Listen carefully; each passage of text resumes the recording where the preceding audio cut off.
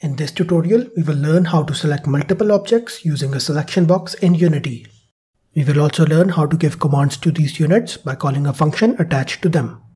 This is a basic and very important feature in real-time strategy games and several other game genres.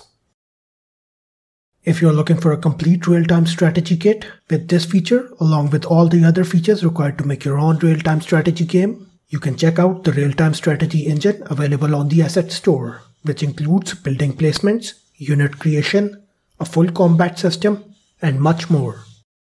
I have posted the link for this asset in the description of the video.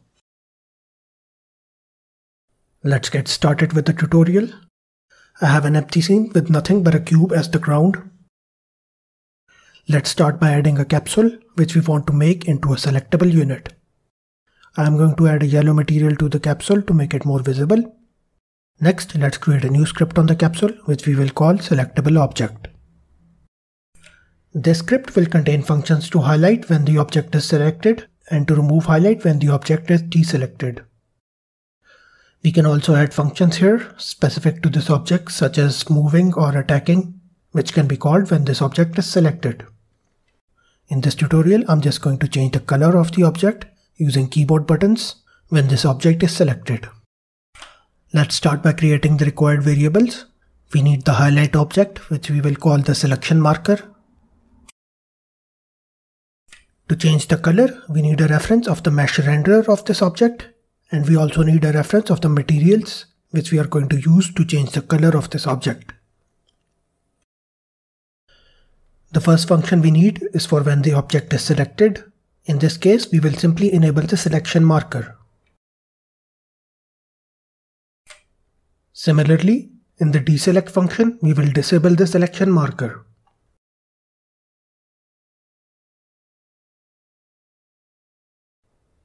Next, we need the functions to change the materials on this object. These functions will be called from the selection script when this object is selected. Back to Unity, let's create the selection marker. For this, we will use a plane with a cutout material to draw a circle around the capsule. We will later enable or disable this marker from our script to show when the capsule is selected. Next, create the materials for the red and the green colors of the capsule. We will change these materials on runtime using our keyboard when the object is selected. And finally, let's assign all the references to the script. The reference for the selection marker, the mesh renderer, and both the materials. And our selectable object is now ready. We can now duplicate this object to create multiple selectable objects.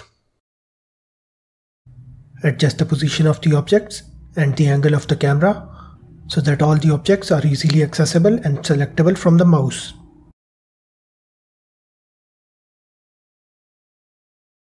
And also make sure that by default the selection markers are disabled. Once all the objects are ready, the next thing we need is the selection manager. For this, start by creating a new canvas, and inside this canvas, create a simple UI image. This image will be resized and repositioned from our script to create a selection box at our mouse position. Change the color and the transparency of the image as required. Add a script to the canvas which we will call the selection manager. Open up this script. Start by importing the Unity UI library. After this, create a reference of the rectangle transform of the selection box image we just created. Next, we need two lists of the selectable object script we just created. One for all the objects that can be selected, and the second for the currently selected objects. Now for the logic to draw the selection box.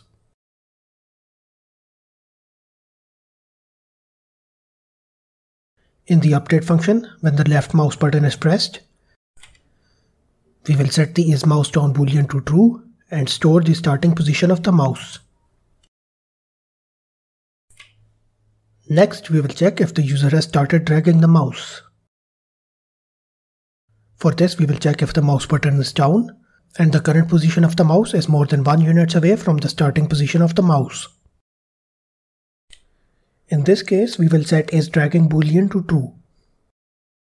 Also, when checking for mouse drag start, we want to check if isDragging is false. And finally, when the mouse button is released, we will set isDragging and isMouseDown to false.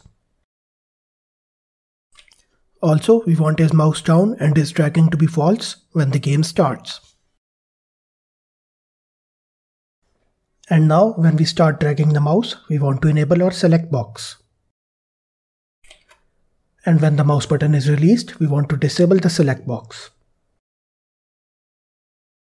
Back to Unity, let's test our code so far. Assign the reference for the select box to the script and the reference of all the selectable objects. Disable the select box so that it isn't visible at the start of the game. And run the project. As we can see, when we start dragging, the select box appears on the screen. The next thing we want to do is resize the select box and reposition it based on our mouse position. Back to our script. When the mouse button is down and we are dragging the mouse, we will calculate the width and the height of the box by subtracting the start position from the current position of the mouse. And now we can set the size of the select box to this new width and height. Back to Unity, if we run our code, we will notice a small problem. If we drag towards the top right of the screen, the box resizes just as we want it to.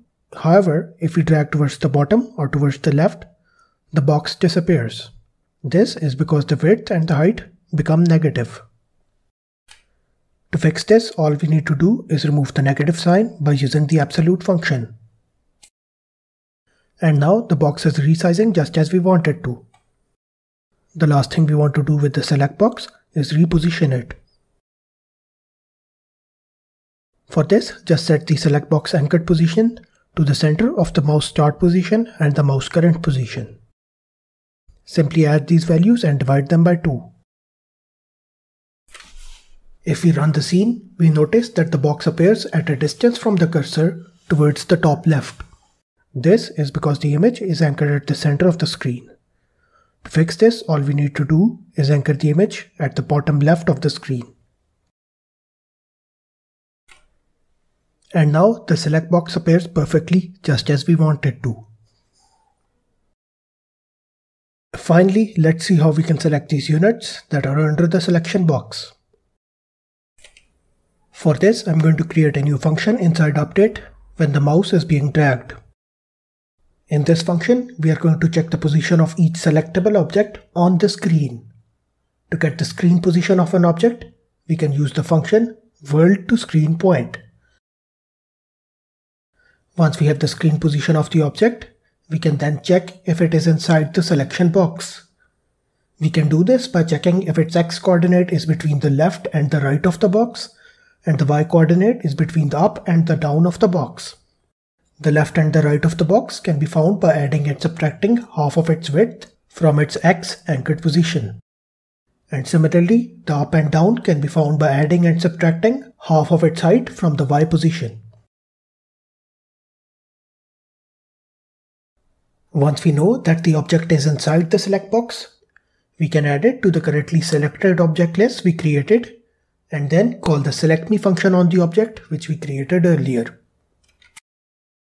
And if it is not inside the select box, we can remove it from the currently selected object list and then call the deselectMe function. And also, before dragging, when the mouse is clicked, we want to check if there are any previously selected objects, and we also want to deselect them. And that's it for selecting objects by dragging on them. We can see that our selection logic is now working perfectly. And now to call the change color function on these objects. This is pretty straightforward. We already created these functions on the objects at the start of the tutorial. And now in the update function of our selection manager, we can simply check for the desired key press. and then call the setColor function on all the objects inside our currently selected object list. We will set the color to green when A is pressed, and we will set the color to red when D is pressed. Back to Unity, let's test everything out.